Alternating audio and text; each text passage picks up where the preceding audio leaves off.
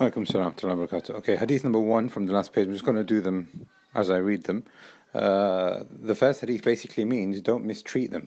Now you have to remember that, like we discussed before, slavery is more of a cultural issue which was fused with the religion, and you will find that with all religions, and you will find that with modern day society, that slavery really hasn't gone away, and it's fused in with secularism. Therefore, there's always been a divide. Anybody who studies politics and society and how things work and even economics and things like that will quickly realize that slavery has always been there in some shape or form, whether you call it slavery or not.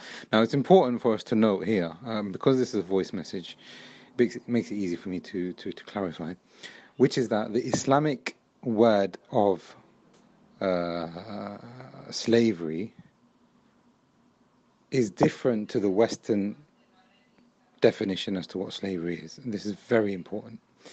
In Islam, you're not allowed to capture somebody who is free and enslave them. And the best example of that, of how that is not allowed, is Surah Yusuf itself. The boys, they had an issue with Yusuf, so they threw him down the well, and then he became a slave.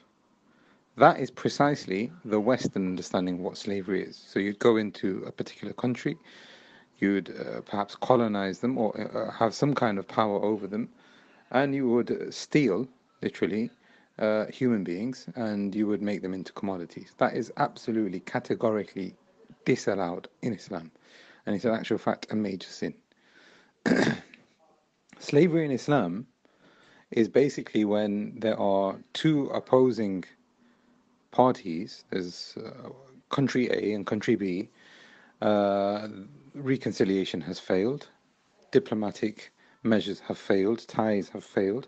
It could be that they've got a tie or a treaty and that's been broken, just like what happened with the Prophet ﷺ, Hudaybiyah, etc. And country A will then fight country B, irrespective of whether country A or B is Muslim or non-Muslim. They could be both Muslim, as we have seen at the time of Ali, Muawiyah, etc. And they could be both non-Muslim, or it could be one Muslim and one non-Muslim. It's absolutely irrelevant, the religion. We're talking, again, culture, politics, fused in with religion. We have to understand that this is not a purely religious issue, which a lot of people have an issue with when it comes to Islam, that it becomes a religious obligation or recommendation in the religion that you enslave and that you have sex slaves and that you become autocratic and that you dominate, and that it's a misogynistic religion, and that there is a heavy emphasis on male pleasure being fulfilled, etc. It doesn't even make sense. Prophet ﷺ, Aisha radiallahu anha, said all we used to eat were water and dates. And there were not 2-3 nights, except that we didn't even have a full meal. And it could be sometimes 3 new moons go by, meaning 3 months go by, and we've not even had any cooked meals in our house. How can it be possible that this man was a man who wanted to assert himself and assert wealth and gain dominance for himself, etc., when he didn't even have his basic human needs fulfilled because of the fact that he was a prophet, and this is what prophets do. He wouldn't sleep on a normal mattress. In actual fact, his mattress used to leave marks on his body, and on one occasion they created an extra layer, extra 4 layers on his mattress. So he's got a very basic mattress. Now again, a mattress could just be a sheet according to today's standards. So what they did is topped it up, excuse me, and the Prophet said, I don't want that. Return it to how it was with a basic layer, and that would leave marks on his back. So if there's a person like that, how is it conceivable that a person can then claim that this person, was whoever they say he was, a warlord, etc.? You have to give it justice and look at who he was from all aspects. And this is not being me biased, this is me being academically honest. Slavery in Islam is when there are 2 opposing parties and one party loses. Again, irrespective of whether the loser is Muslim or not Muslim. What do we do with those captives? Do we kill them? Do we imprison them? There's no system that existed at that time which would allow mass imprisonment. Or do we allow them to live within society, contributing to the economics, just like what the Prophet ﷺ did with Khaybar. He, after Khaybar, contradicted many treaties after treaties. He said that this is your final straw. And what he did, look at the incident here as well. He sends Ali ibn Abi Talib to Khaybar with a letter to say, listen, this is your last chance, so to speak. This is an ultimatum. Either we enter into treaty again, or you enter into Islam, or there is a war. And this is 7 years plus of diplomacy, 7 years plus of them being treacherous and trying to assassinate the Prophet. After 7 years of him trying to be patient with them, he didn't imprison them, he didn't kill them, he let them live. And he said, you know what, you're going to keep your society as the way it is. He could have easily killed them all. And this is despite the fact that these people were sworn and proven enemies, and they made several attempts to take his life. The Prophet ﷺ forgave them, and he allowed them to carry on living as normal.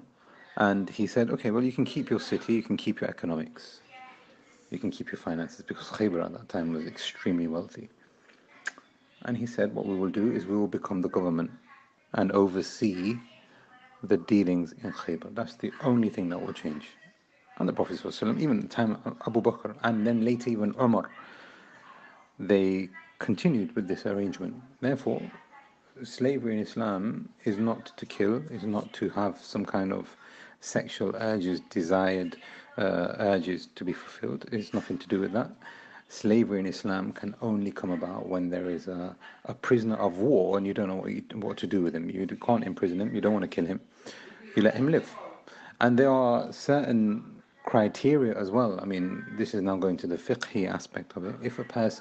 If the war has been concluded and the Muslim ruler has now captured all of these prisoners of war, what he then does is say, listen, we've got 100 prisoners of war. Is there anybody that wants to take 1 in, or 2 in, or 3 in?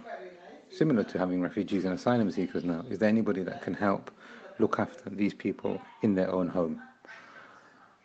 But the Prophet ﷺ made it clear that if you are going to take in a captive, a prisoner of war, I'm not even going to use the word slavery, because in Arabic the linguistic word is slavery, but that's not the actual definition according to our standards in the West.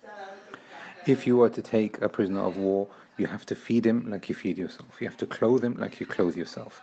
You cannot burden him with more than that he can bear. And if he wants to get a job so that he can pay off his own ransom, then you must be allowing him to do that. And if you let him free, emancipate him for no financial gain from yourself, then you will attain a great reward with Allah. And there are so many things that we can mention about that. But in this hadith here, this is part of what we were just mentioning here about the rights and the ahkam and the rulings, which is that if a man has a female slave, he is allowed to have relations with her on the condition that there is mutual consent. Now, in this hadith, it basically says, do not have intimacy with her and then treat her badly in the morning, because she's your slave. And it becomes easy for you to lose that kind of connection. You could just treat her like a piece of meat. She's not your wife, because the wife has implications on the marriage, etc. But if there is a slave woman, you can be with her in the night, and then by the day you can treat her like a slave again. The Prophet said, don't do that. And if you do have a child together, then the child is attributed to the father, and automatically, this is what is known in the ahkam as walad. She will automatically become free, and the child will become free. She will automatically become free, and the child will become free.